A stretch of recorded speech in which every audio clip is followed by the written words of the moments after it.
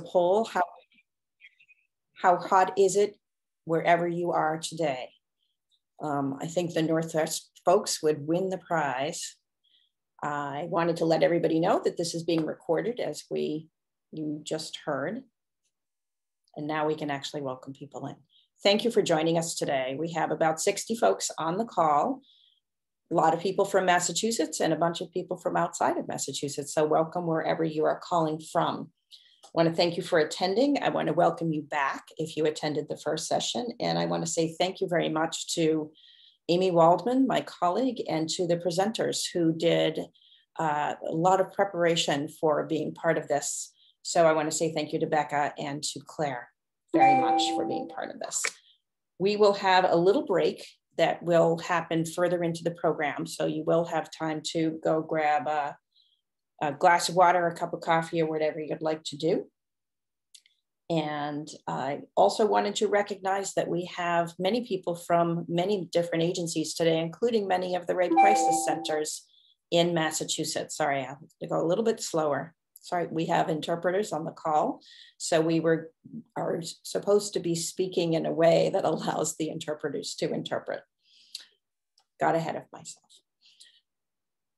I wanted to talk about the fact that today we'll be talking about the case management program, the economic case management program that is run by Boston Area Rape Crisis Center.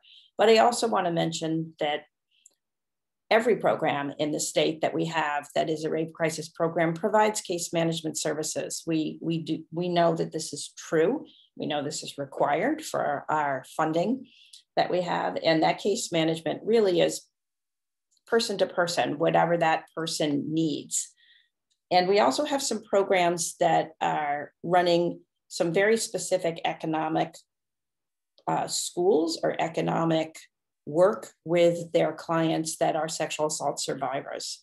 I think that what we know out in our state is that a lot of the economic work is with really focusing on domestic violence situations, while a lot of sexual assault survivors are also experiencing domestic violence. And sometimes it is within the experience of domestic violence that they are also experiencing sexual assault. We know this, all of us know this who are on the call today. There are many times when individuals who have experienced sexual violence have not experienced that within the context of domestic violence. And so that is really a part of what we also want to make sure we're bringing to light, and we're really highlighting that in the program that we're doing today. So that is my little introduction. And I would also like to welcome and introduce Diana Mancera, who is the Director of Membership and Programs at our coalition here in Massachusetts, the Massachusetts Coalition Against Sexual Assault and Domestic Violence. And I will say she comes from a rape crisis center, which is where I knew her originally. And frankly, being her presence at our coalition really helps to raise the profile of the issues, all of the issues of sexual violence. So I'm very excited about that part of her work in particular. So I want to introduce Diana, who's going to give some welcoming remarks. Thanks, Diana. Thank you, Janice, and thanks everybody and to the interpreters for, Records, this is Amy. How can I help you? Oh, there's someone who's speaking at the same time. Yeah. I think somebody has their microphone on that is having an outside call. Jennifer, can you see? I muted them. Okay. Sorry, Thank you, Jennifer.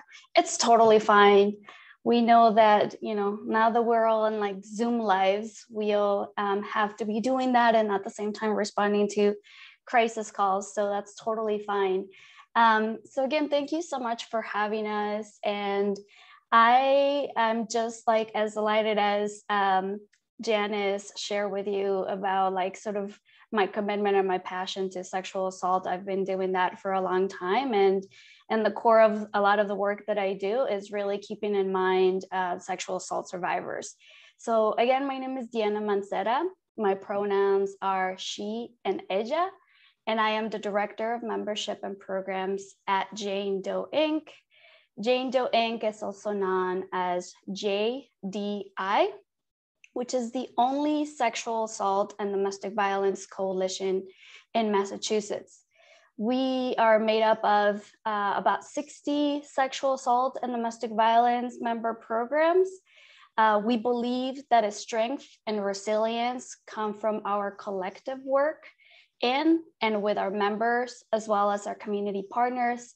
We believe that together we can prevent the conditions that foster sexual assault and domestic violence, and that together we can create and foster a world free of abuse. And we also believe in honoring those who really came before us. By doing that, we're honoring the history of our movement, honoring Black and trans women leaders who really led the sexual assault movement.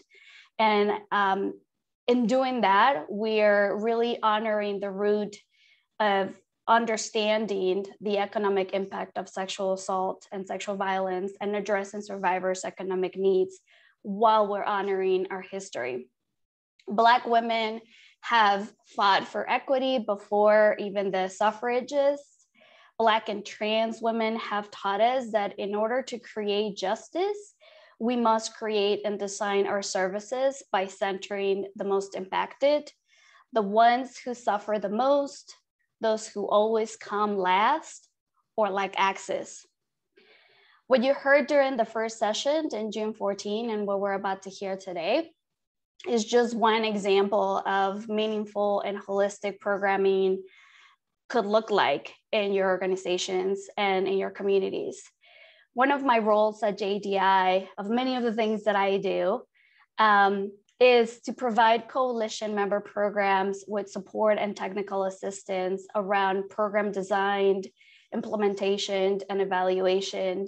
And what I always say to folks is that remember the one size doesn't fit all.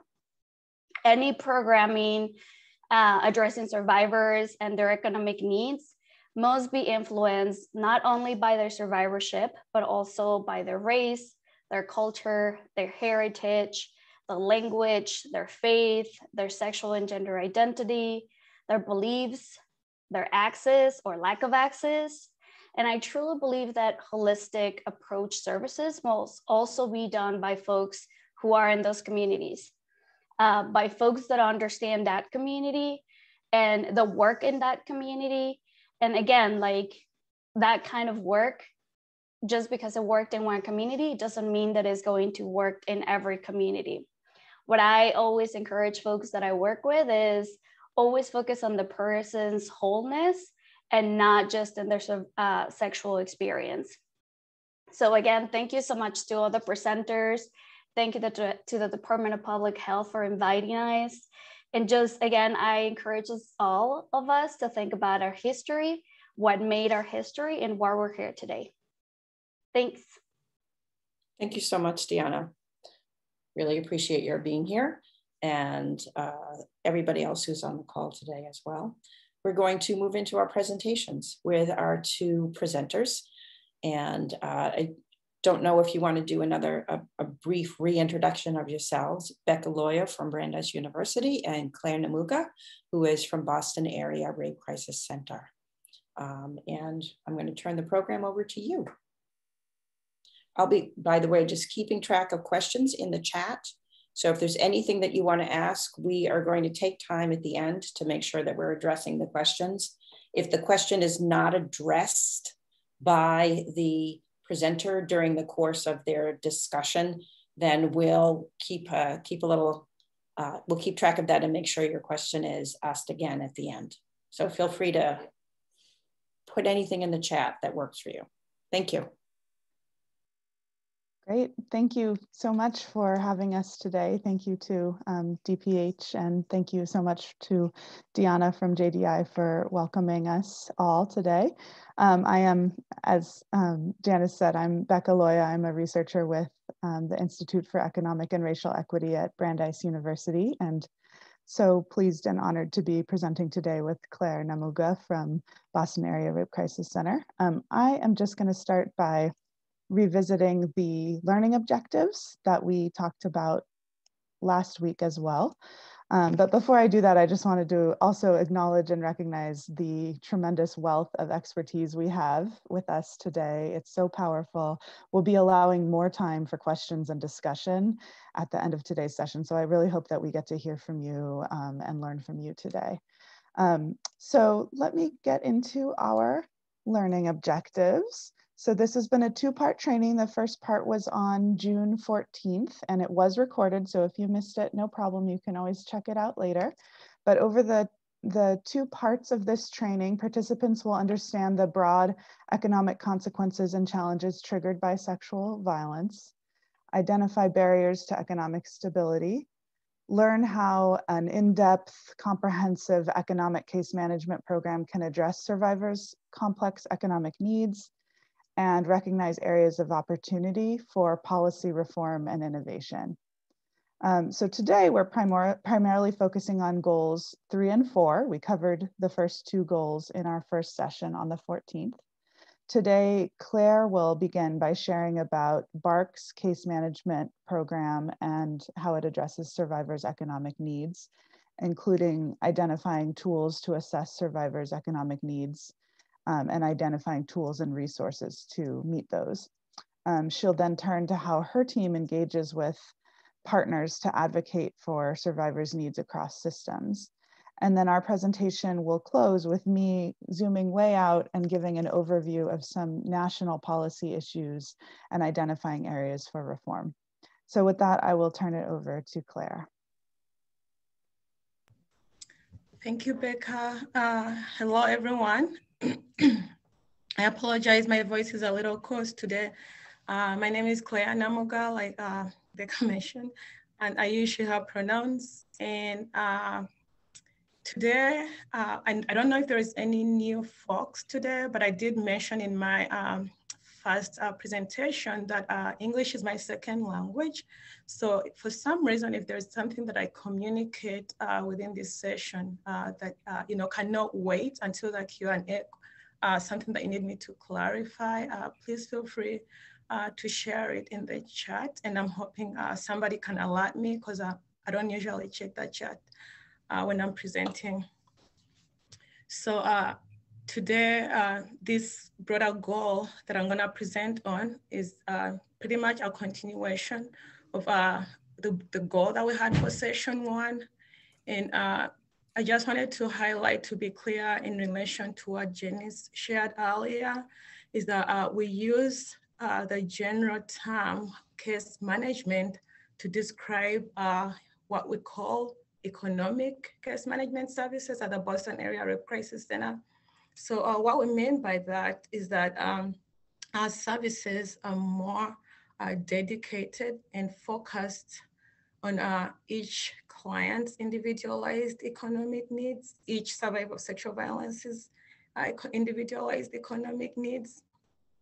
And we use a more comprehensive approach, which includes working with a survivor of sexual violence and following through with them for as long as they are willing and able to work with us or to engage with us to fully address or support them to access their economic resources that they need.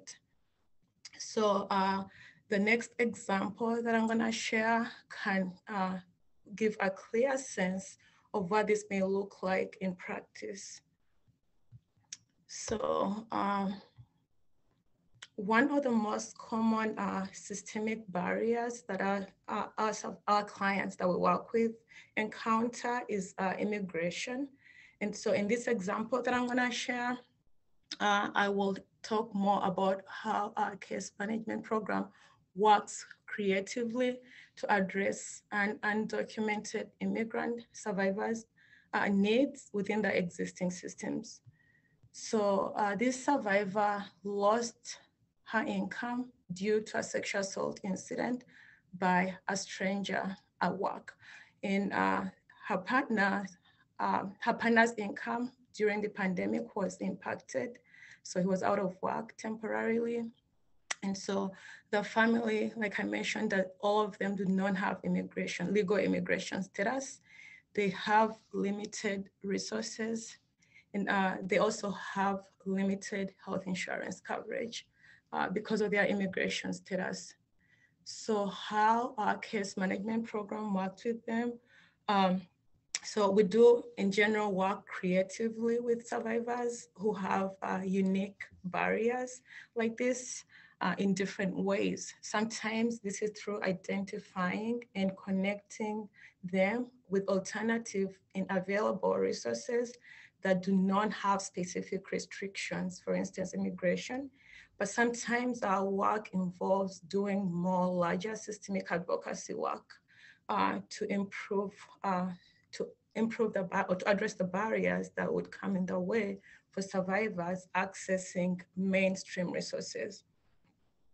And so immigration is not a barrier to accessing victim compensation funds, although it limits some claims that ask for certain documentation, like a social security number. So due to this survivor's immigration status, she could not access victim compensation for lost income. However, case management was able to support her to access that same resource, victim compensation, to pay for medical costs that her limited health insurance was not able to fully cover.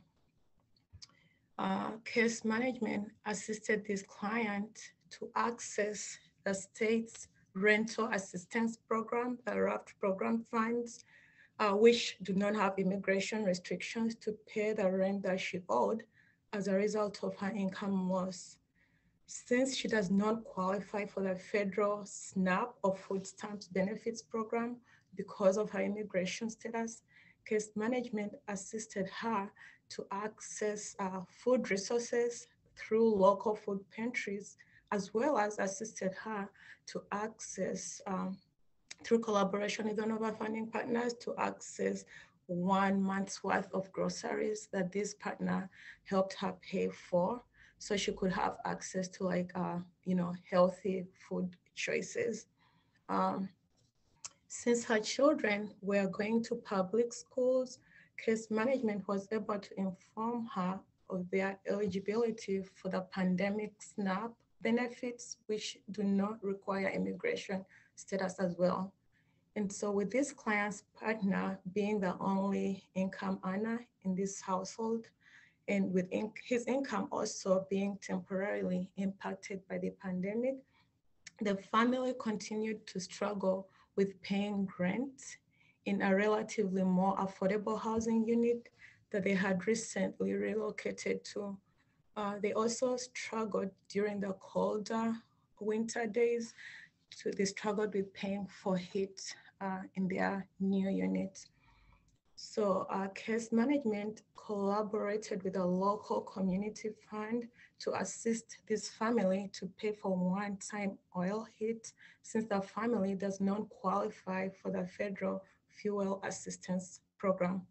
The same local community agency was also able to help the family to offset up to 3 months worth of rent that they owed. The family continuously struggles with paying their full monthly rent, even in the new relatively affordable housing unit that they recently had moved to, and without needing additional support. And with the survivor still working consistently on her healing journey through accessing other services. Originally, she was able to work under the table, but like I mentioned, she lost her job due to this actual same sexual assault incident. The family qualifies for the state's rental assistance program, and they did qualify. 12 months later, they were able to qualify for the RAFT funds again. But the landlord in this new place was threatening to evict them. And so because this happened during the pandemic, there was an eviction moratorium that our case management program was able to fully educate them about so that hopefully they are aware that even though they have not been able to pay their rent, they are protected because of the pandemic. However, even though the family understood their rights under the eviction moratorium protections, they were still concerned because the landlord continued to, threaten eviction. She had actually begun filing a court case against them. And so we did begin to apply for the state's rental assistance program for them again. But it was taking longer for them to access those funds, yet the landlord continued to threaten them. So case management was able to research and find another local community resource that was able to assist the family in a more timely manner to access another up to 3 months worth of rental assistance. And also that fund was able to help them pay for court fees for a court case that the landlord was beginning to file against them. So the family is working creatively to save some money and is looking for another affordable housing unit to move to so that they can use some of the money that they are able to save that was offset with this community funding partners assistance so that they can use it to pay for something that is even more relatively affordable. This family is also closely working with different providers on their immigration status, as well as their mental health needs.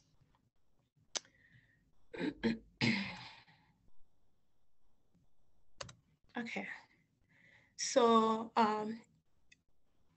you are likely more familiar with some of the protections and compensation for survivors.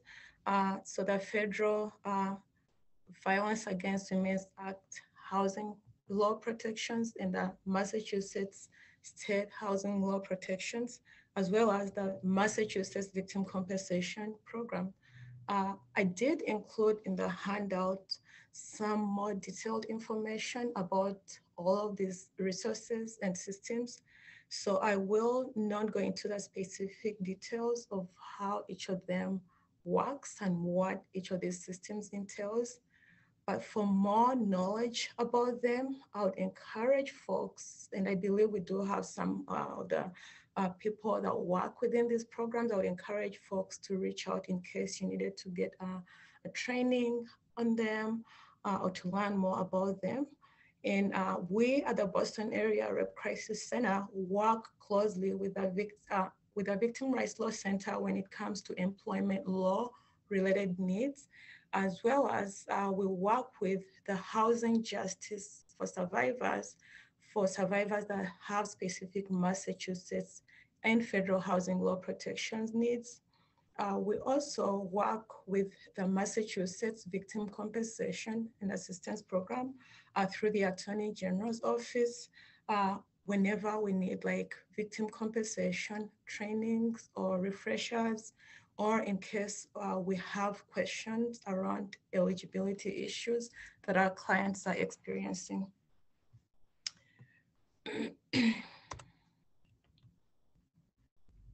So in regard to the housing law protections, in your handouts that I was shared earlier, I did include fact sheets with more details about these housing law protections.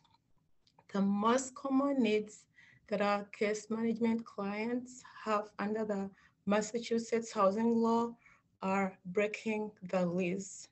So breaking the lease briefly protects survivors from paying a financial penalty for all Massachusetts housing, whether private or public, if they did break their lease prematurely for safety reasons related to sexual assault, stalking, dating, or domestic violence.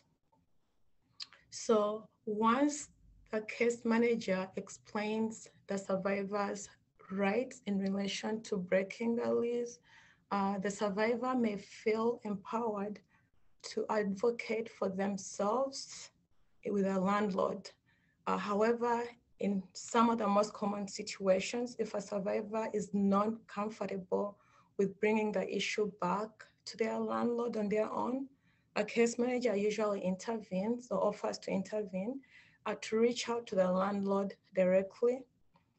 Also, we do explain to clients what this may mean in terms of their confidentiality. For instance, they would be able to know, the landlord would be able to know that we are reaching out because the reason they are reaching out has to do with sexual violence. Once a client fully understands this, then we do intervene and work directly with the landlords to educate them about these laws and protections and the financial obligations. Sometimes whenever we get landlord pushback, we do connect with mostly the Housing Justice Project through the Harvard Legal Services Center. For instance, in situations where the landlord's lawyer, takes over. So here is a case example to back that up. One of the clients that we worked with needed help to get her name off the previous lease for a place that she left 4 months prior after a sexual assault incident that happened to her by her roommate. And also she also needed to end the financial obligations stated in that lease terms. So a case manager explained the applicable housing law protections to break her lease and to not incur financial obligations once she breaks it. We also supported her in notifying her landlord in writing about the intent to break her lease under the protections of the Massachusetts housing law due to the safety concerns that she had. When the landlord pushed back and involved his attorney, our case management program worked with the legal services program through the Housing Justice Project. We also wrote a letter as a qualified third party, verifying the survivor's safety concerns and the need for the survivor to break her lease so that she would not continue to be liable for the rent in the previous housing situation. Then our case management program offered and worked with her to access financial resources that the survivor used to pay to offset the double rent that she paid in 2 housing situations, the new one that she had relocated to and the previous one that she continued to pay rent for up to 4 months. Then the most common need that under the other housing law protections, the most common need that comes up for our clients, the Violence Against Women's Act federal housing law protections, is emergency transfer. So briefly, an emergency transfer means that as a person that is living in federally funded housing can move to a different unit in another area managed by the same company or owned by the same landlord. This would be in situations related to their safety because of abuse. These protections also allow survivors to keep their subsidy even if their lease has not ended when they break it.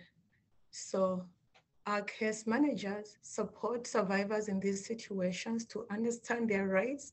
We do write support letters. We do complete certain forms, for instance, the self-certification forms. We also advocate with property managers or landlords to move the process of granting an emergency transfer forward. A case example for this is when our case manager worked with a survivor who was sexually assaulted by her neighbor in her federally funded elderly or disabled apartment building. She was originally on the transfer list for individuals with disabilities and was told it would take 1 to 2 years to get on top of the waiting list and obtain a new housing unit. So the client reached out to our case management program to assist with the emergency transfer process due to her safety needs related to sexual assault by her neighbor. a case manager explained to her the transfer options and the limitations to them. A case manager also explained to her the certification for the violence, the self-certification form, and also talked to her about how to go about that and asked if she needed our help with that process. She understood what her rights were, and she understood what the process would look like.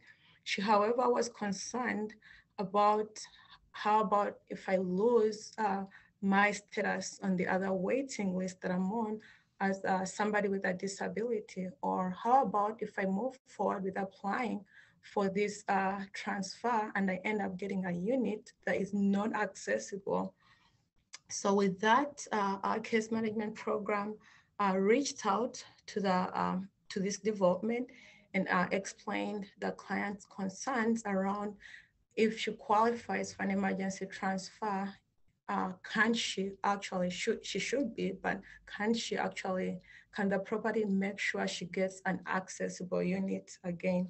So once we clarified this with her and followed through with her, she moved forward with a decision to apply for an emergency transfer. And with that, this particular development was able to move her to an accessible unit within a month, which was much less than the 1 to 2 years that she had been previously waiting, in a unit that she also felt safer in, because she was still living with her next door neighbor. All right, I see that I'm supposed to make is that more clear? Sorry, I don't pay attention to the chat, so if somebody could communicate with me, I don't know if I missed anything else.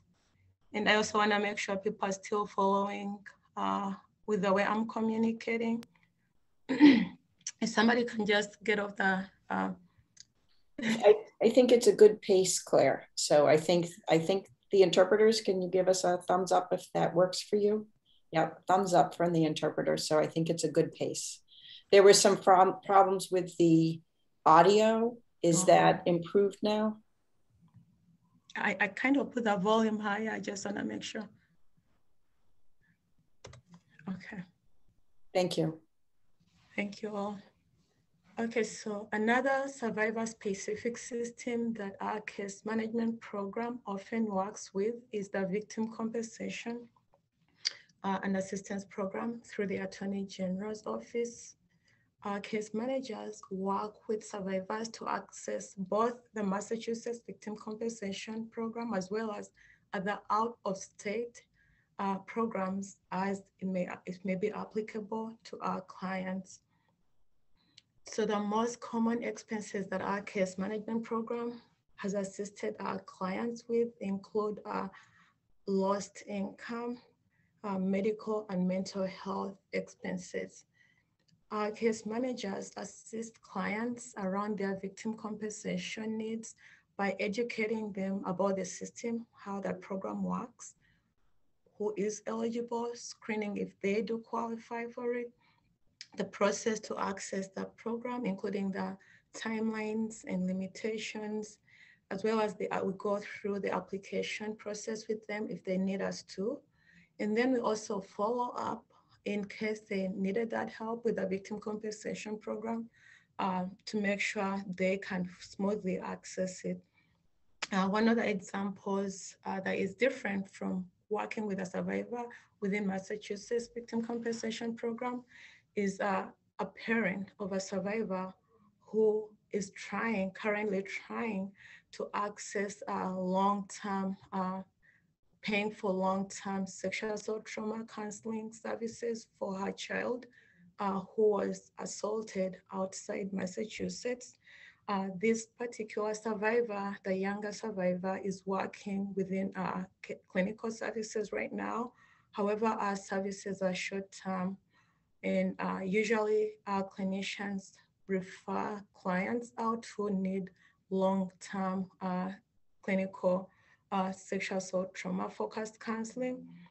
And so what we are working with this parent on, with permission from the survivor, is to work with this out-of-state victim compensation program to go through the application process.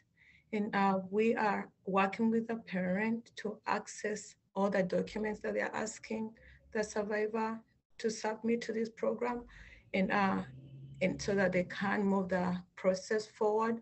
That way, once she's referred out, she is not worried about co-pays or paying for the out-of-pocket expenses for her daughter's, trauma-focused counseling.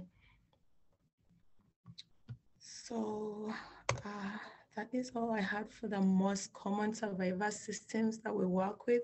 So now I'm gonna go into how do we work, how do we assess around clients' needs using our case management intake tool, which is also in your handouts. And I'm gonna just walk you through it. But before I go into the actual tool, I just wanted to mention that most of our work with clients or with survivors is over the phone.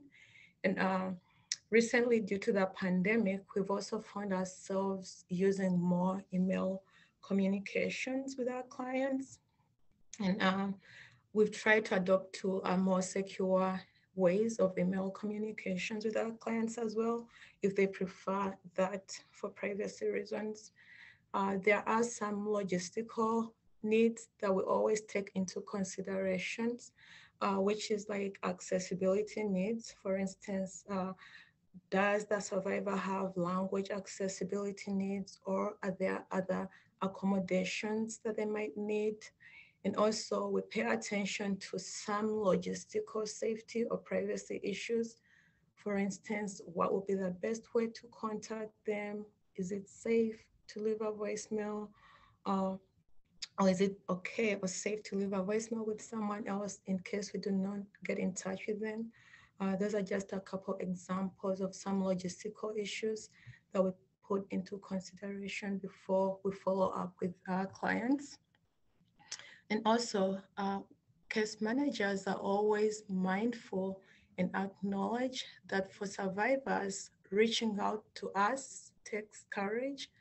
And we therefore acknowledge and appreciate that, that step they've taken in their lives to reach out to us. We also explain to clients why we ask each of the questions that we go through in our intake process, and we share with them we share with them why the information they share with us will be helpful to either address their specific needs or to support our program's development. We also do let clients know that if they do not feel comfortable answering certain questions, especially if the information we're asking for is not relevant to meeting their needs, it's totally okay to choose to not answer any of those questions. So then when you're going to our intake process, I broke it up into different sections, the way it actually appears. So one of the pieces we explain to clients is the scope of our services, which gives survivors a clear understanding and allows them to make an informed decision about whether our services are right for them, as well as for them to guide us on how best they would like us to work with them, knowing that they are the best experts in their lives. And if they do fully understand what the scope of our services are, then they can let us know how to move forward with supporting their needs. This approach, we realize, empowers our clients to feel in control over their lives and their decisions, which sometimes sexual violence may have taken away from them. So then our case managers explain our confidentiality policy and the exceptions to it. So we do share what our safety planning and any interventions connected to that would look like. For instance, if a client discloses to us a safety concern for themselves or for someone else, and if they cannot consent to a safety plan, sharing this information in advance gives survivors a choice of what they feel okay to share with us. It also helps to build a trusting and safer working relationship with them. And then in Claire, can I interrupt for one more moment? Can you just speak in your microphone? Some additional people are being challenged. I'm gonna maybe make the volume go to the maximum. I think you probably need to raise your voice if you can, Claire. Okay, sorry, my voice, I'm losing my voice a little bit, but I'm gonna try my best.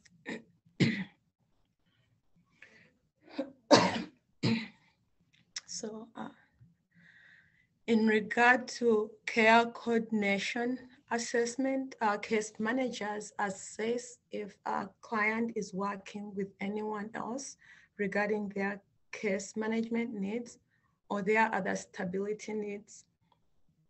Our case managers explain why care coordination might be important at some point of our work together to better streamline case management services with them. Does that sound more clear, folks? Trying. Am I more clear now? I think so. We got to thank you. Okay. And other folks are saying that they can hear you. Okay. Thanks, That's Claire. very, very close. Okay. Then in regard to current or anticipated legal issues, our case managers assess around this aspect of our work. If a client has or expects to have an ongoing court case, so that they can be able to then speak to our legal department about what that might look like in terms of accessing services from us. So for instance, in case their records ever get subpoenaed, what that might look like in terms of how we keep our notes to better support them. So once we explain that to our clients, and if that's their particular situation and they need to speak with our legal program, it allows them to make an informed decision about how to move forward with working with us. So, and then we ask about self-identified demographic information. Our case managers inform our clients about the option to share this information, more for supporting their individualized needs in the most accessible way. However, sometimes we do ask for this information for more program development purposes, for instance, for funding or policy advocacy work, if that information would be necessary to share in the form of data in the future. It is important to note that there is some demographic information that case managers do not keep in case it might hurt a client. However, there is some information that we keep so that we can provide, the most holistic support to our clients or most accessible support to our clients.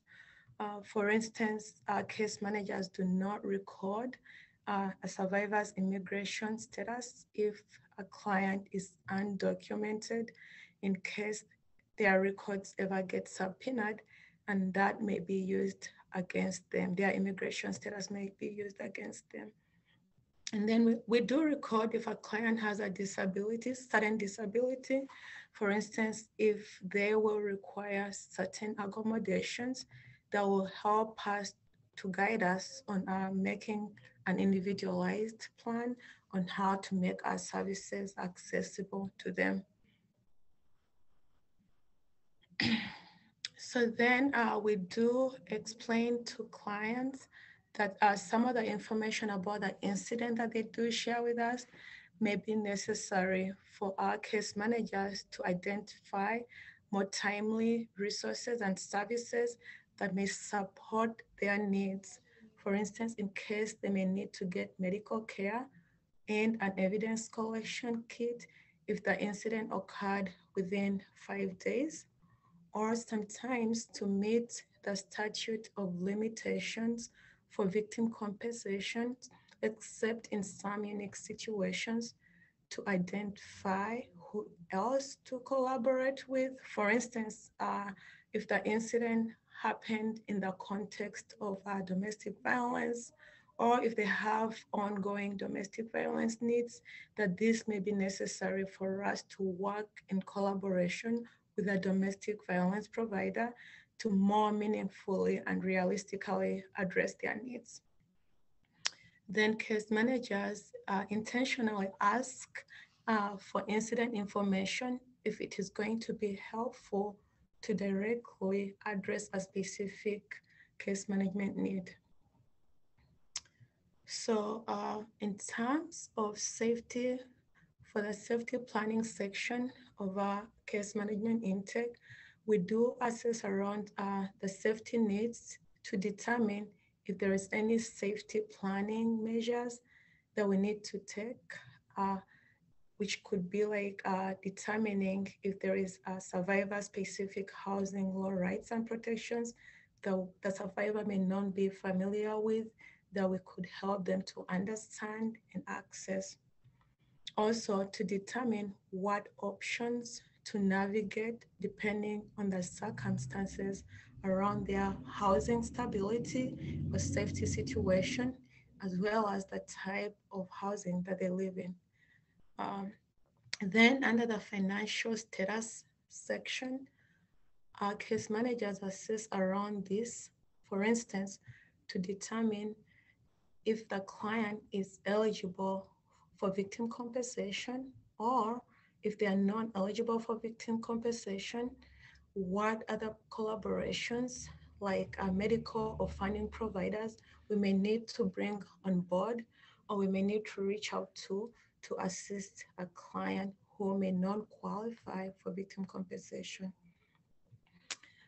This is also to navigate, if in this section is also helpful to navigate if clients need assistance with employment, or if they have like job search needs, need help with writing a resume or cover letter, preparing for a job interview, or if they need some kind of funding assistance to pay for a job training program, which is a specialty role that one of our bilingual case managers specializes in.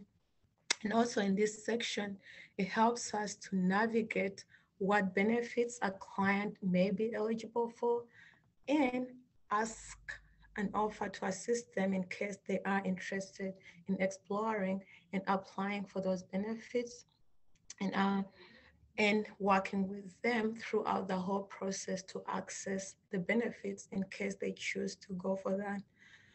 We also in this section navigate different options that may not necessarily be benefits because maybe they have some restrictions that make them ineligible for those benefits. So we do explore, if there are food resources they qualify for, if there are affordable housing options that are available to them, but also in general, other benefits that they might be qualifying for to help them address their economic needs.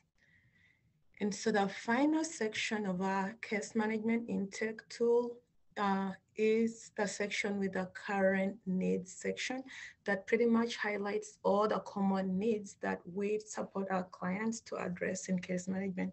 We use this section also sometimes to share at the beginning of our intake some of the examples. For instance, for somebody that may reach out to us and is just interested in understanding what do you do for survivors, what needs do you address. We also use some examples from this section to explain to clients what our services entail at the introduction or the intake. And then if survivors understand what needs case management addresses, they are able to then sometimes articulate or share what they would need help with. And that also helps us on our end to come up with a service plan, which sometimes on our end may include doing some research on our end and to make sure we consult with other providers sometimes to make sure we can then support a client to access the resource they need to address the needs that they were able to identify. We also, in this section, explain to clients what we could do to fully support them around their economic needs so they are fully aware of the scope and limitations of our services. So that is pretty much our case management intake tool. And now I'm gonna share an example of our affordable housing search process, which also has its own intake process. In your handouts, I shared a copy of a housing guide. Our case management program developed this tool to make the language more accessible for survivors to fully understand how the complex affordable housing system works and how our case management program at BAC can support a client throughout this process to access this system. It allows survivors going through this process of our intake first with this accessible housing guide allows survivors to make a fully informed decision about this part of our services within the affordable housing system. So if a client, after they fully understand how this works and what our services would look like, and they want to move forward with it, then our case managers assist them to complete a housing search intake, which I also included in your packets. With the information that clients provide to us in the housing search intake, the housing specialist then creates an individualized housing search plan that a client's case manager can then use to assist the client with their long-term housing search needs.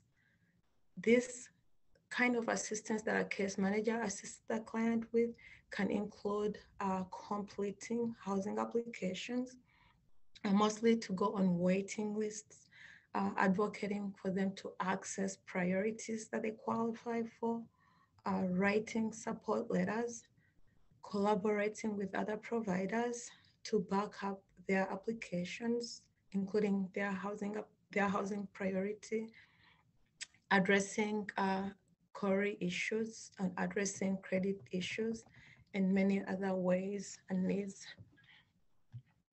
So I am gonna go to the collaboration part of our work.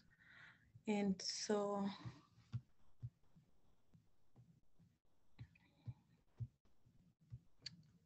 Becca, could we go to the collaboration part? Is this not the right one? It says CM collaboration work. I'm not seeing it. Maybe mine is frozen, but. Okay, I think it's the right one. Okay, so for collaboration work, one of the key parts of our case management role is collaboration. Our clients, we realize, achieve more realistic and meaningful outcomes when we partner with them alongside other providers to address their economic needs. For the assessment part, during our initial intake, it is always a good practice for case managers to identify if a client is already working with someone else around their case management needs or any other needs that may impact their access to case management services. For instance, if they are working with a mental health provider, another case manager, a housing advocate. This is helpful to better streamline services as well as to understand who else to work with to more meaningfully address a client's needs. And then case managers do consult with providers who are working with a survivor that has specific economic needs to determine if our services would be a right fit for them before they encourage the survivor to reach out to us on their own. Sometimes if a client has a close relationship with a provider, our case managers guide a provider on how to support that client around their economic needs, especially by sharing some resources that a provider may not be familiar with them, guiding them through the process of how to access those resources. And then a provider would feel comfortable and more knowledgeable to work with that survivor on their own. Case manager has also provided consultation with one REP crisis center that was in the initial stages of starting a REP crisis case management program, and as well as case management works closely with policy advocacy and training organizations to improve policies and practices that are tailored towards sexual violence survivors' housing rights and protections.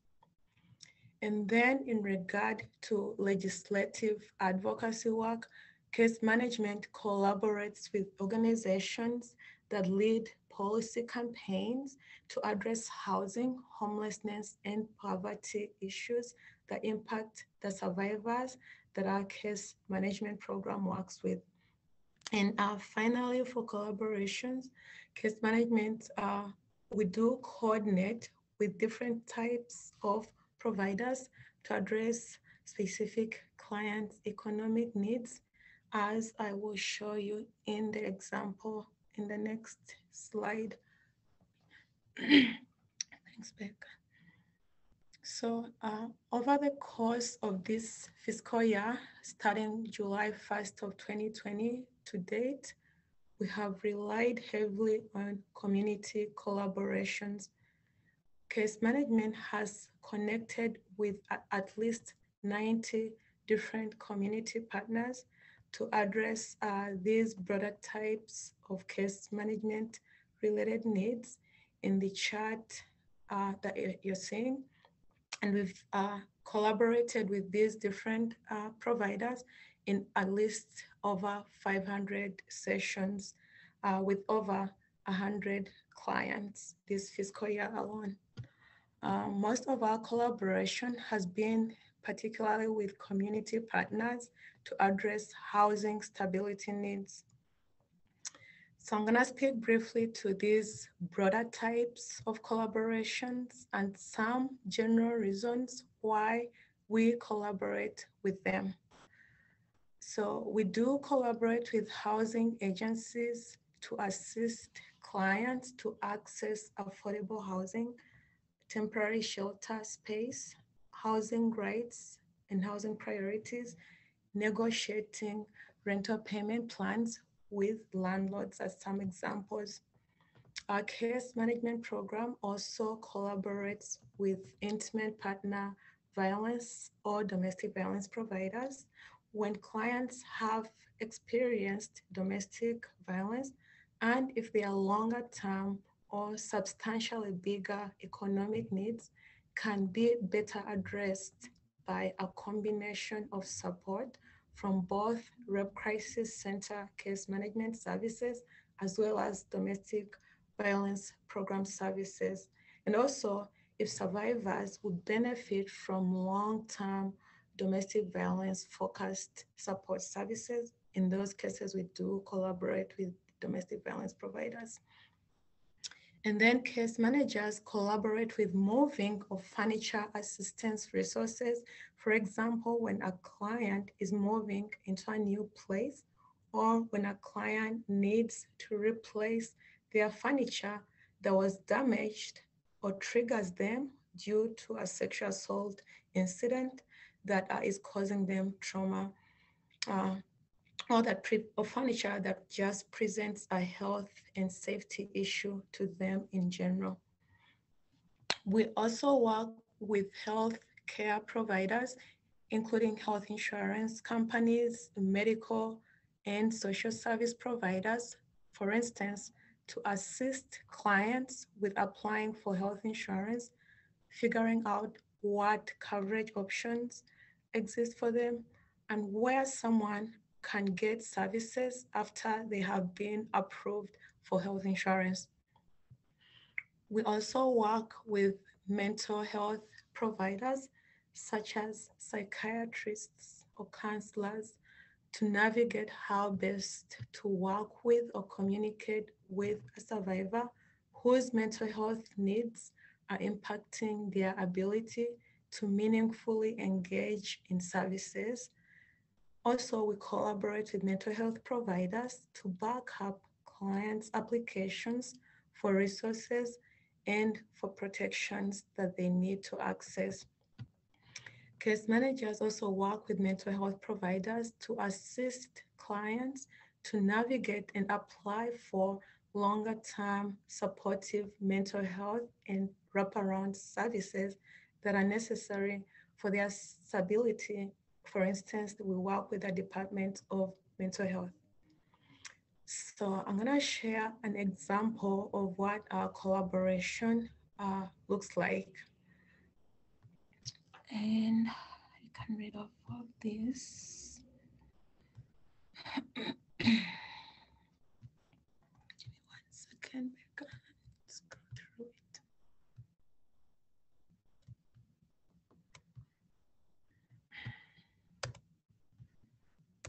it. Bear with me for 1 second.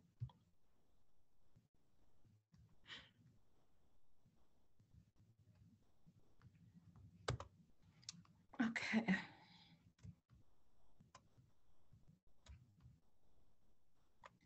So in this client situation, this client was sexually assaulted by her parent, one of her parents, and the client was on that parent's health insurance plan. And she needed medical care, but did not feel safe using the perpetrator's insurance to cover medical bills.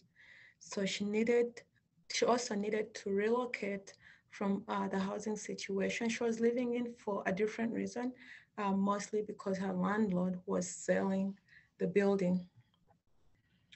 So with this example, a case manager worked extensively with a client and multiple providers, which were including hospitals, mental health, health insurance, immigration and funding agencies to assist with taking the client off her parents' health insurance plan and to apply for her own insurance.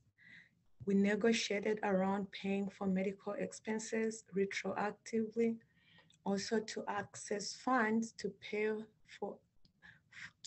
for any anticipated potential remaining medical costs if the new insurance she got could not fully cover them, as well as to pay for the relocation costs.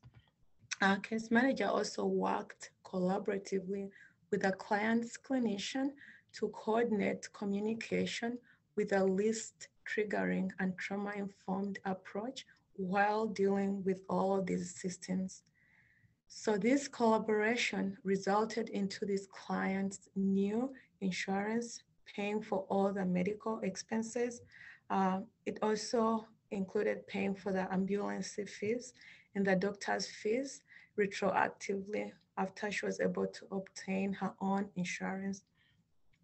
The client is still in the process of finding alternative housing, and our case management program plans to assist her with any necessary relocation costs. That is all I had for you from my part, and I believe we are going to take a 5-minute break, and then we are going to come back into the second part with Becca. Thank you very much, Claire. I learn a lot when I go through these slides with you. I would like to ask people that as you are going on your break time, would you think about this question? At the last session, Becca talked about some broad economic consequences of sexual violence, such as, and you have talked about them today as well, such as missing work time, losing a job altogether, the costs of therapy, and loss of housing.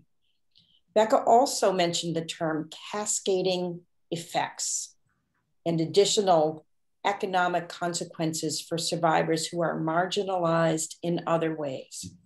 So we're going to ask for a little chat conversation here. in the chat, could you, if you would like, name a cascading effect of sexual violence, maybe something that you have experienced with a survivor in the work that you are doing? If that is more likely to be experienced by a specific population, you could write that too in your example that you put in the chat. Here's an example. A person who uses a wheelchair on a day-to-day basis may be at higher risk for osteoporosis, for weak bones. That would increase the person's chance of getting a pelvic fracture if they're sexually assaulted, which they may not even know has happened if they have no sensation in that area of their body. That could lead to immediate and long-term medical costs and possibly lifelong decrease in mobility, increase in mortality, and an increased need for personal care assistance, all of which are economic as well as bodily outcomes. But focusing just on the economic outcomes, could you think about a cascading effect for somebody who has been sexually assaulted that relates to the violence? And we'll take a 5-minute break and we will come back and take a look of what's in the chat. Thanks, everybody. You're all set. Go right ahead. Okay, great.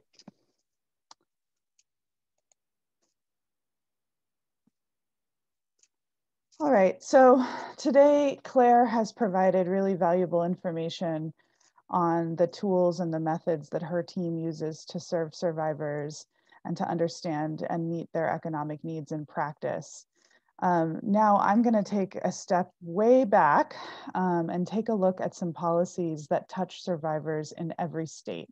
I know we have people joining us from all over the US, so hopefully this will be relevant as we think really big picture. So we are zooming way out.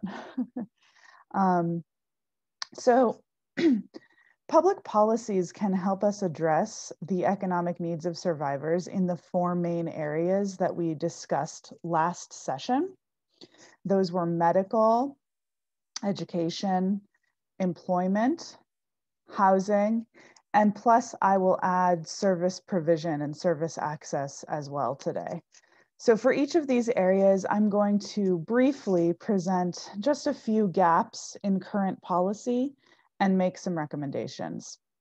I want to say off the bat that there are many areas for improvement in policy, and I'm just going to scratch the surface today, focusing on big policies that have a lot of potential and have major gaps. So starting with medical expenses, we'll begin with a really important policy, and it's one that Claire has already mentioned today, and that is victim compensation, which, as Claire mentioned, covers expenses related to crime victimization, including medical expenses and other kinds of expenses as well. This is an essential policy because it materially recognizes the economic costs that survivors bear and seeks to minimize those burdens. And in doing so, it also has sort of what I think of as a symbolic value, meaning it's one of few policies that step in and overtly recognize that these types of traumatic crimes come with economic costs that need to be addressed. However, this policy, like most policies, does have some limitations and barriers to access. So first, in some states and localities, when a survivor goes to the emergency room, the hospital will send medical bills to the survivor. And then it is incumbent upon them to apply for victim compensation. They, of course, may not be aware of the policy or may find it onerous to apply for a variety of reasons, including time, trauma, language barriers, etc. Victim compensation is also dispensed through the criminal justice system. So most states require a police report to access full victim compensation benefits. Unfortunately, because the reporting rate for sexual violence is so low, this actually leaves out a majority of survivors by default. I do want to note that in Massachusetts and in some other states, but I'm going to highlight the Massachusetts policy, an evidence collection kit is accepted in lieu of a police report to cover the forensic exam and the emergency room visit, plus up to $25,000 for additional needs, and that they automatically send emergency room bills directly to victim compensation. Some other states also have similar laws, particularly around covering the costs of the evidence collection kit and the ER visit. So in my read of state policies, I think Massachusetts is ahead by giving access to the additional financial support, accepting the rape crisis, excuse me, accepting the evidence collection kit in lieu of a police report for those $25,000 of additional expenses. In addition, in most states, victim compensation covers expenses after they've been incurred. So needless to say, low-income and impoverished survivors cannot afford to pay up front and await reimbursement. So the good news is that several states, at least 18 by my last count, plus the District of Columbia, have implemented emergency funds to address this need. Those emergency funds provide financial support up front for those who would suffer an undue financial hardship without the award. But you know, the gap here is that the majority of states still don't have those in place. So when we look at policy recommendations around medical costs, again, focusing in on victim compensation here, I see a need to get some federal guidelines that mandates that hospital bills go directly to victim compensation or to the appropriate state agency directly, and that they don't come to survivors. And I'm suggesting guidance so that all states can become uniform on this front. But that step still leaves medical bills that are not related to evidence collection. So the next step is about expanding access to victim compensation. So one first step, I would like to see that forensic exam accepted in lieu of a police report for all expenses in all states. That is not a small ask, I recognize that. And then eventually, states might explore the possibility of alternative methods for certifying victimization status, such as through community agencies where survivors seek services. So, for example, medical and mental health care providers can be specially trained to collect information and verify survivors' claims, and to cooperate with law enforcement if the survivor decides to go forward. I would just note that states have several laws that accept validation of victim status from actors outside of criminal justice or hospitals already, including rape crisis counselors, shelter staff, and clergy. For example, unemployment insurance, which I will talk about later, is an example of that. And finally, I would like to see that every state in the country creates an emergency fund to cover urgent expenses so that low-income survivors can participate in and benefit from victim compensation fully. Now we will turn to policy opportunities to address the needs of survivors who are students.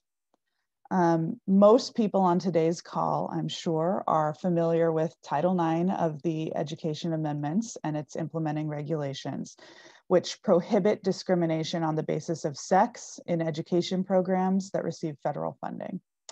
Sexual harassment of students, which includes acts of sexual violence, is a form of sex discrimination that's prohibited by Title IX.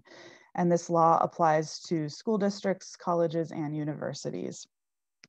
And federal funding may be withdrawn from institutions that don't voluntarily comply with these requirements. However, despite Title IX policies, survivors are often asked to move residences or to change classes, creating inconvenience and often costs to those survivors. And as I mentioned on our previous session, tuition and fees are generally not refunded to survivors who need to take a time off as a result of sexual violence. So these are some pretty big gaps educationally. Now, I can't talk about Title IX in 2021 without also acknowledging that, as probably most of you are aware, under the Trump administration, Title IX was weakened in terms of the treatment of survivors on campus. For example, allowing the cross-examination of survivors and using the evidentiary standard of clear and convincing rather than preponderance of evidence. President Biden has ordered a review of those rules, and the new guidance from the Department of Education from OCR is expected this year. These changes are really important because they affect how many survivors are willing to come forward. And yet, the limitations that I've just mentioned are ones that predate Trump and that are still in need of attention. So we've kind of got an and problem here with what we need to fix when we look at Title IX. So as far as recommendations, first, as stated, I think we need to strengthen Title IX to at least restore its pre-Trump, pre-Betsy DeVos state. And OCR's comprehensive review will hopefully get us there, although I know there's a lot of discussion going on in policy circles about that right now. Secondly, schools need to minimize the burden on survivors and immediately address safety needs. So this means not unilaterally moving survivors from classes or housing.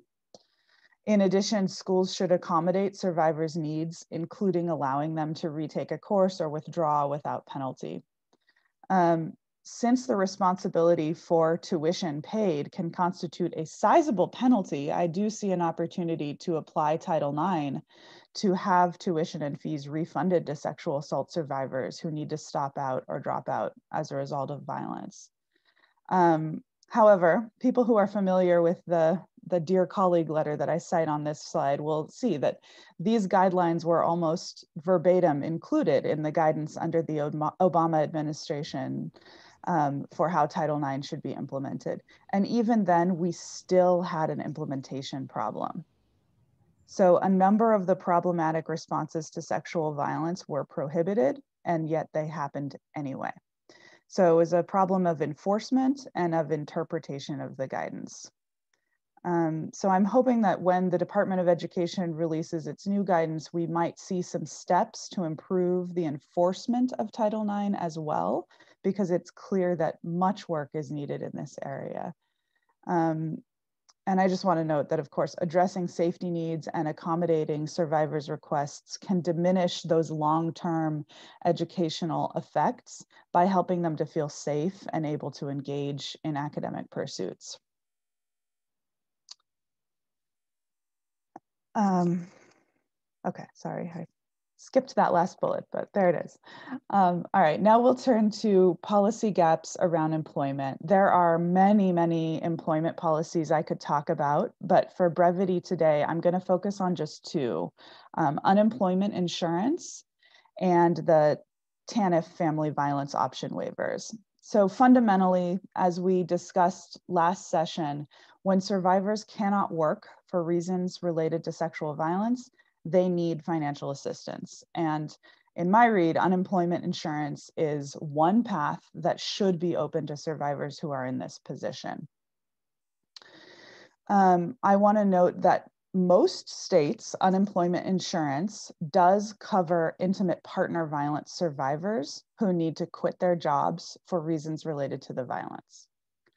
But 40 states, or 41 if we count the District of Columbia, do not cover non-IPV sexual violence survivors. So only the orange ones on this map include non-IPV sexual violence survivors in their unemployment insurance. And the logic that I use here is not highly sophisticated. It's that if we see a need for unemployment insurance to be available if a survivor is raped by their spouse, the same thing should apply if a survivor is raped by their landlord or a colleague at work or an acquaintance or a stranger. The needs are quite similar. The blue states on this map cover IPV survivors. And in the yellow states, benefits may be available under state policy or practice, but they're not required by statute. And then the gray states don't include IPV or sexual violence survivors in their unemployment policies. So these data are recent as of January 2020. And then the other thing I want to note here is that including survivors in eligibility for the program is only the first step. There are many, many barriers to accessing benefits, even when the entitlement does exist. So these barriers are things like onerous requirements to prove victimization status. These also need to be addressed. I think I've taken a first, let's expand and get access to all the survivors who need it approach, and in tandem, let's lower those barriers. The second employment-related policy I'll discuss is the Temporary Assistance to Needy Families, which we call TANF, Family Violence Option Waiver. So TANF, as most of you probably know, is the federally funded cash assistance program for low-income families, which since 1996 has come with work requirements and many other stringent requirements. Sexual assault survivors who need financial assistance often are unable to work or meet these stringent requirements. So under the TANF family violence option, states can waive certain requirements for victims of what they call family violence in order to prevent undue burdens and deter future violence. So under the FVO, states can waive time limits, work and residency requirements, child support cooperation agreements, and family cap provisions. So importantly, federal law defines a victim of family violence as one who has been battered or subject to extreme cruelty, and they don't specify the perpetrator's relationship to the victim.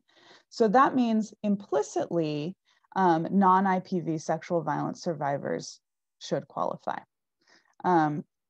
However, this is implemented by states, and at my last count, only 18 states include non-IPV survivors under their family violence option.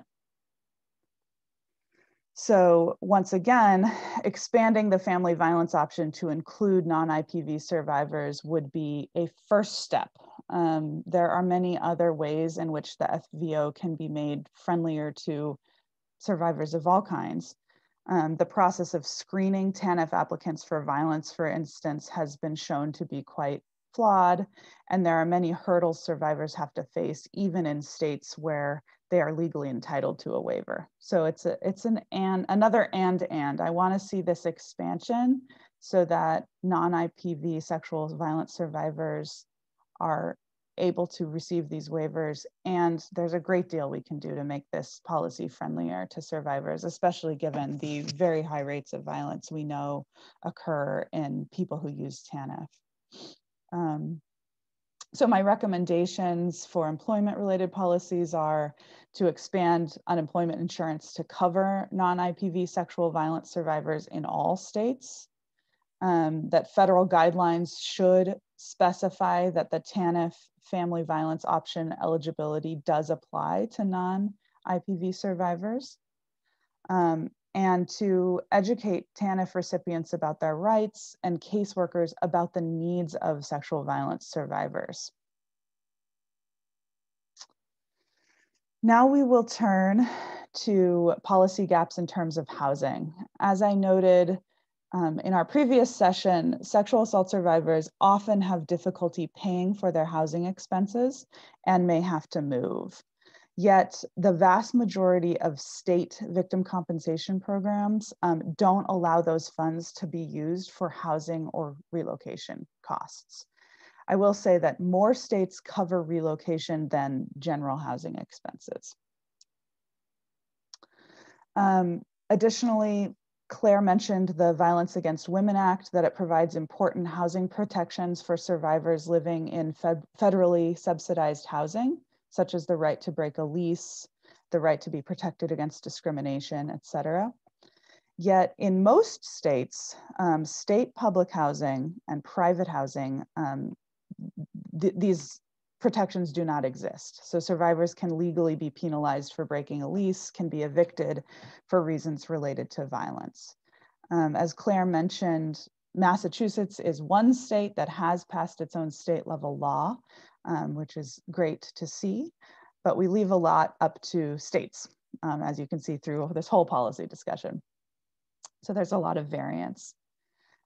We touched on the importance of shelter last session, and as Claire noted at that time, although many states technically allow non-IPV sexual assault survivors to access domestic violence shelters, in practice, non-IPV survivors are often turned away from shelter due to a perceived lack of imminent danger.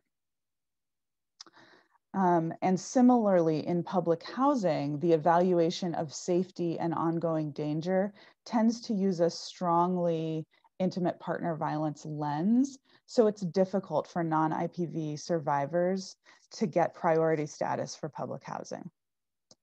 And then, of course, importantly, there is a wholesale shortage of affordable housing. And so that compounds these existing effects. So the policy recommendations in this area are that all state victim compensation programs cover moving and housing expenses for sexual violence and IPV survivors, to create VAWA style protections in state and private public housing in all states, to raise awareness of the housing safety needs of non-IPV survivors, especially among those who are working in shelters, transitional and affordable housing programs. And of course, I think we'd all like to see an increase in the supply of shelter beds and subsidized and affordable housing. So my final policy area is looking at the economic services that are available for non-IPV survivors. At present, most rape crisis centers in the country do not offer comprehensive, in-depth economic case management services. And it's not for lack of will, it's because there is generally not enough funding or resources available to do so. And similarly, most rape crisis centers in the country don't offer direct financial assistance to survivors, again, due to those inadequate funding and resources. And finally, many intimate partner violence focused providers exclude non-IPV survivors from their economic services, either by policy or just in practice. So this leaves many survivors who have economic needs with nowhere to go. So my recommendations follow, of course, from those gaps. I think we'd probably all on this call like to see to boost access to economic case management services and financial stabilization funds at rape crisis centers.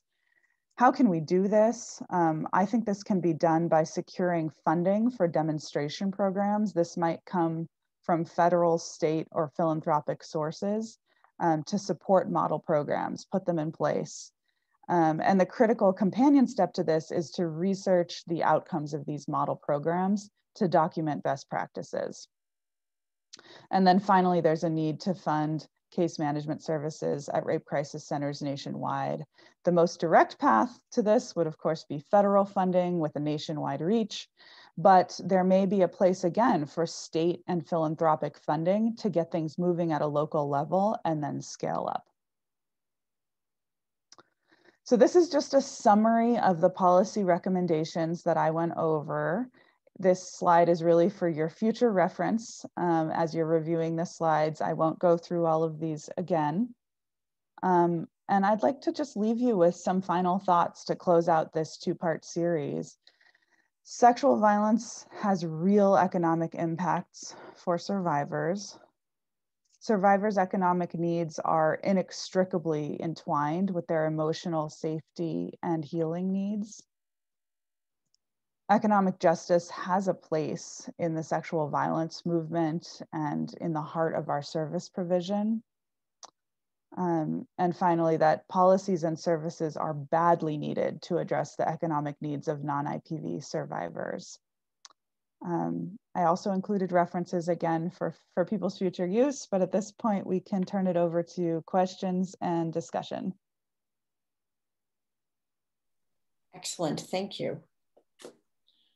So I collected some questions as we were going along, and let me ask Jennifer, is it possible to give give a voice to Ann Miola, who is one of the participants, ANN. Yep, and she can unmute herself. Yay, okay, great. All right, let me move this chat over so I can see. Ann Miola is the director of the Victim Compensation Program for the state of Massachusetts. It has a much longer name than that. The Victim Compensation and Assistance Division, et cetera, et cetera, et cetera. And some of the questions were directed specifically to Ann. So I collected some questions, and I want to start with, I don't know if this question is for both of our presenters or not, but about, is there an estimate of how much money it costs on average for a survivor of sexual violence? And I don't know if that changes depending on if, in the immediate aftermath or the long term or the lifelong. Has there been a study that looks at that question?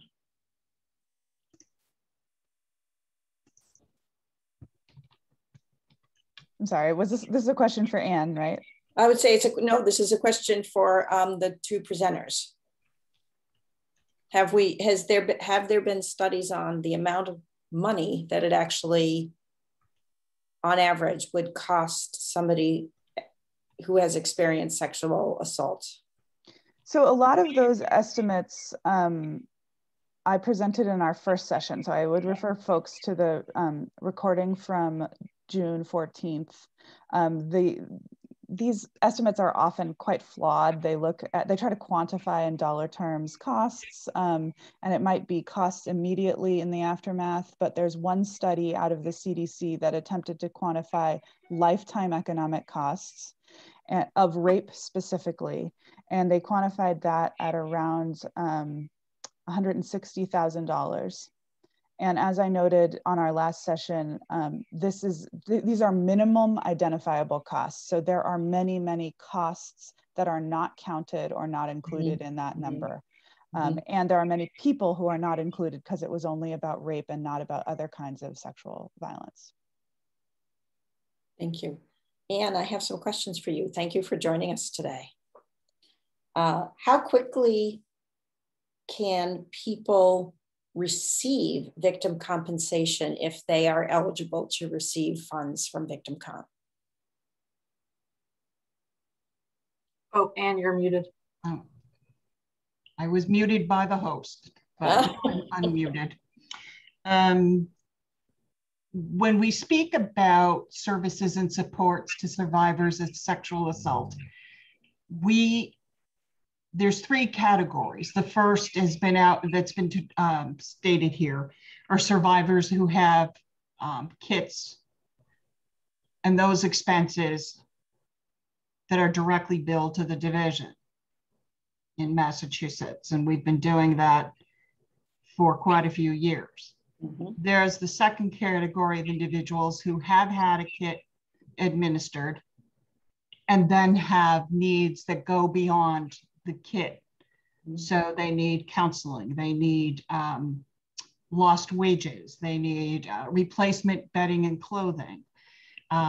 So those are another category of survivors that we serve. The third are survivors who don't have kits administered. And in those circumstances, those are the situations where we do look to some sort of report to law enforcement. Now that could be, the more general police reports that we're all familiar with. It could be a report to campus police. It could be a report to DCF, could be a report to EOEA or DPPC, as well as a restraining order or a stalking harassment order or criminal complaint. So we serve survivors across the board.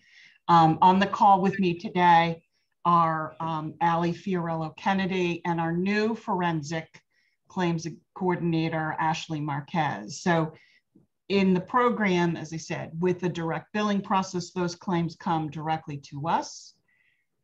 We see very few bills that go to survivors because the fact that we've been working directly through Allie, through now Ashley, with contacts directly at hospitals. So we have direct contacts with the hospitals that provide these kits, whether they're sane sites or not. Mm-hmm. And so we then can pay those expenses. And we took that on in order for the compensation for the Commonwealth of Massachusetts to receive funding from VAWA, even though we had been helping survivors in the same capacities previously. So direct billing comes directly to us. We don't engage with the survivor specifically so that we can pay those expenses and help them move to whatever additional expenses they need. And in that case, we do require some sort of an application that we have. And again, in that case, we do not require a report to law enforcement. Again, if the survivor chooses to do that, that's their choice specifically. It is not a requirement of the program. The only time that we require some sort of report is where the survivor doesn't have a kit administered. And in that case, we do look for some assistance. So in the direct billing process, we work directly with the hospital. We make the payments directly to the hospital. For those that have the needs afterwards, then we do work with them. And maybe Allie can pick it up from there just to clarify the process and the timing. Sure, thank you, Anne. Thanks, so while we are working with hospitals in order to help survivors with their day of services, so the day of services related to the kits, the attachment B form is filled out by the hospital, and that is sent coupled with the expenses to our office. When we receive that, we then in turn go to EOPS, the Executive Office of Public Safety and Security, and request the 2A form, which is, and many of you know, the PSER form that documents that the kit was administered and a form of it was collected, toxicology or evidence. When a survivor is then following up with our office and sending us a shortened application, which will then open them up to the $25,000 for the post-care, such as medicine, additional follow-up, doctor's appointments, therapy, lost wages. We go through the same process of going back to EOPS, requesting the 2A form, and then being able to view that and see if we can make a application eligible. In all, if everything works correctly, this hopefully should be wrapped up within 2 months so that we can start assisting survivors. But there's human error, and that just occurs. Sometimes it's delayed with obtaining that 2A form. Sometimes we'll have to re-request it through EOPS or through hospitals. And we will follow up with that when we are needed. At times we will reach back out directly to either the SANE coordinators for that region and ask for additional assistance. Sometimes we can ask for the hospital contacts to help with managing medical records and obtaining those records. So we do build these contacts within the hospitals and our SANE regional coordinators to assist these survivors to the fullest.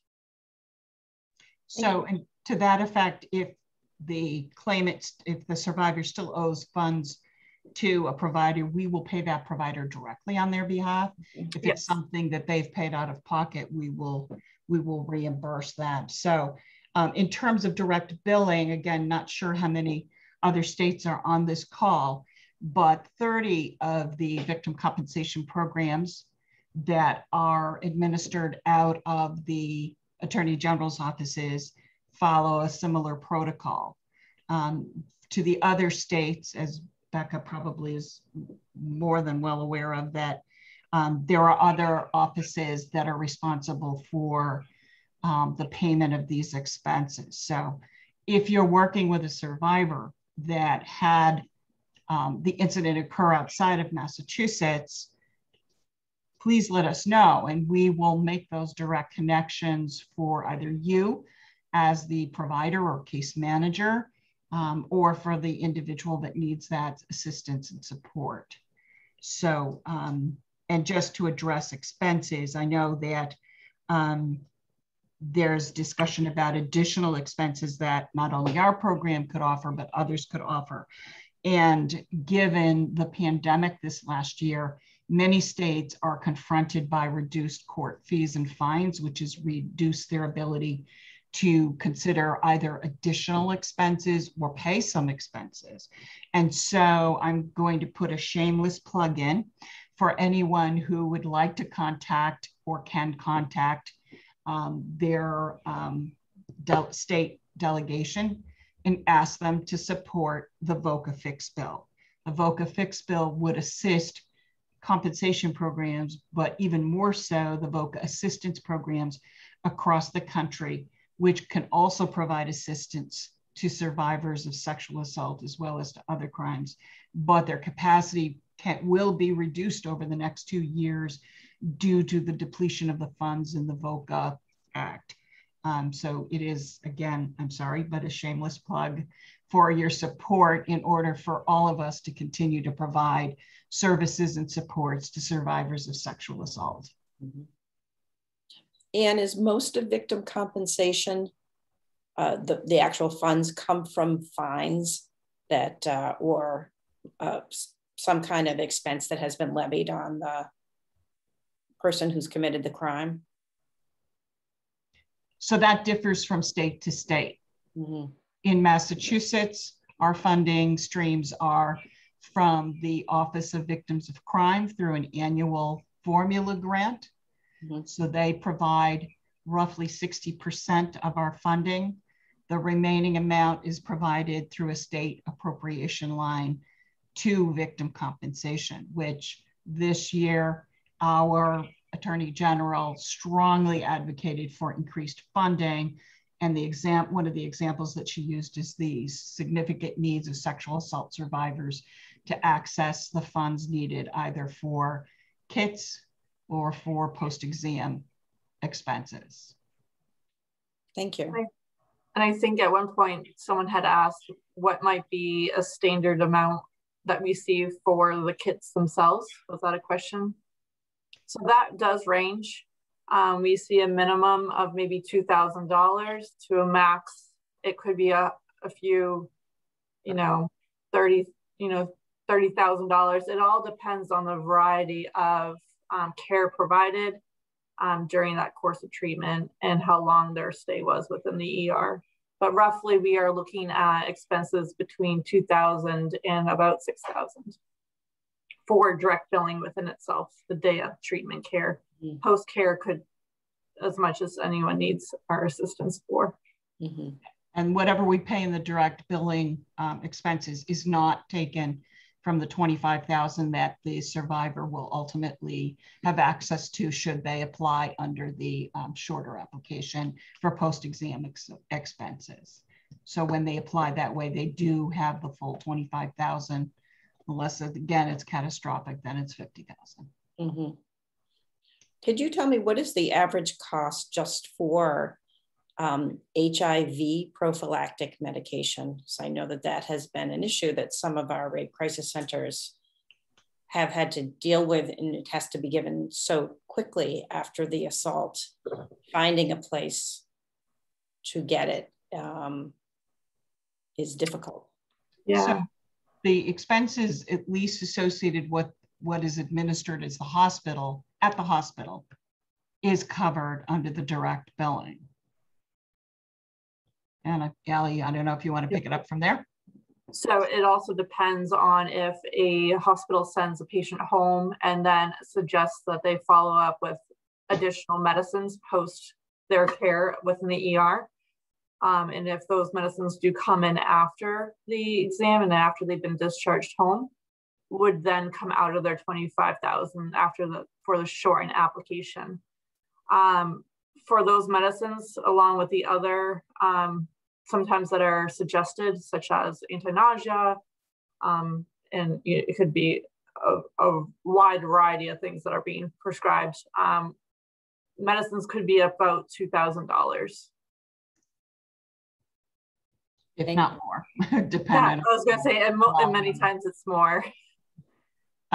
Because we looked at this issue with the providers around the table when we first talked about direct billing.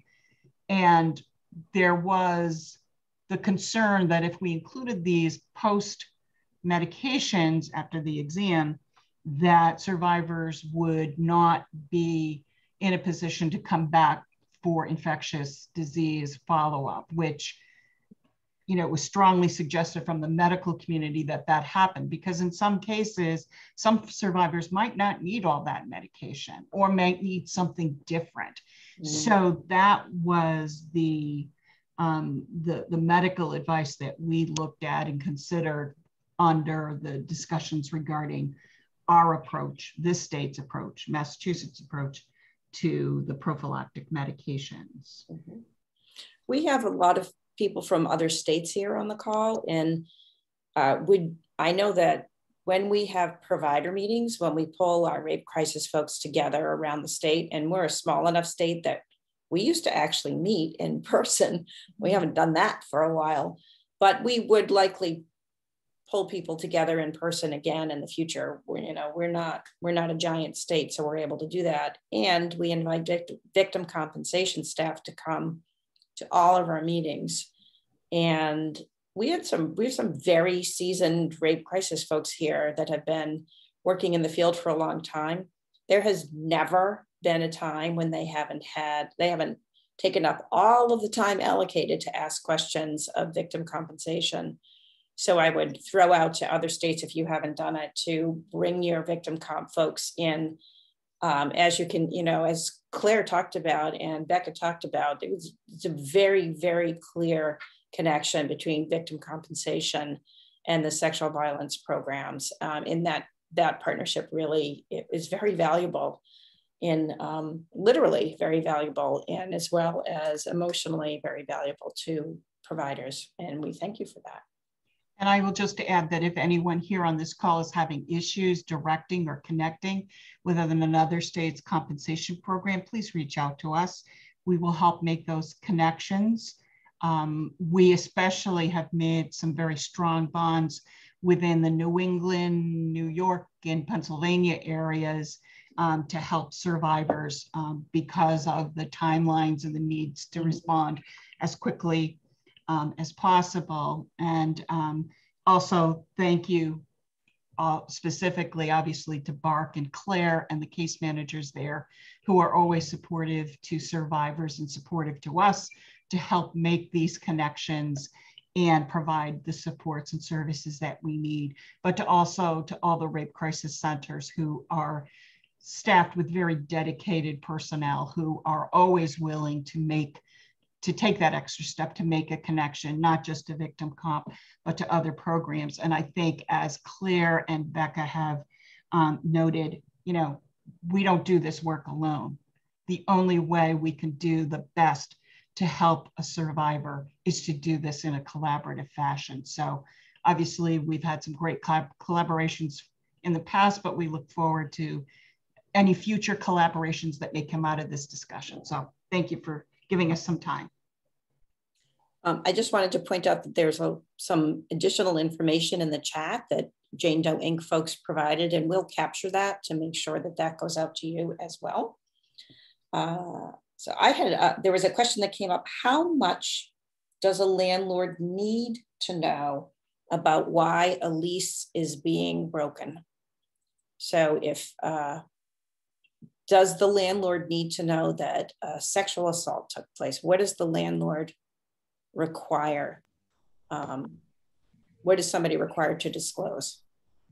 I can answer that based on my practical experience. And if somebody like Victim Rights Law Center is on the call, if there is something else that they would do, I'd appreciate them stepping in. But from our practical experience is that whenever we write a letter as a third-party qualified advocate, we only include in that letter to the landlord that the survivor experienced sexual violence in this particular unit. So we include the address.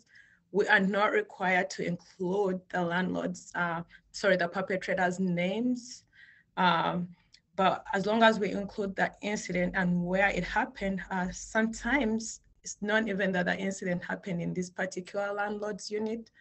For instance, if the incident happened in a different place, but the perpetrator knows where the survivor lives. So, and therefore the survivor needs to leave this place because of those safety concerns. We personalize the letter based on that particular survivor's safety needs. And that's the most that we need to include. We definitely have to include that there was a sexual assault incident because that is part of the crimes that is covered under these protections. Thank you. And we had also, we'll capture this Hema from Jane Doe Inc., who used to work with the Victim Rights Law Center. Again, awesome that connection is being made, has given a response in the chat, and we will capture that as well. We have about 1 minute left, and Amy wants to finish up here. Amy, do you want to jump in and explain the ending? I think we are going to just wrap up and thank everybody for joining us today. And if you have a moment, and we would love to hear your feedback about this program in the chat, or I'm going to put in the chat just how you might be able to touch base with Janice and I for future programming, because we're hoping to continue this series as we move forward, and would love to hear what you'd like to learn more about and what you appreciated about today's training. And again, I want to thank all of you for joining us, and for Becca and Claire's really informative and insightful presentation. And thank you too to the Victims Comp folks for being with us as well. So I hope you all have a great day today. And if you have a minute to just put in the chat what you particularly appreciated about this, we would very much welcome that, or any other feedback you have. Thank you.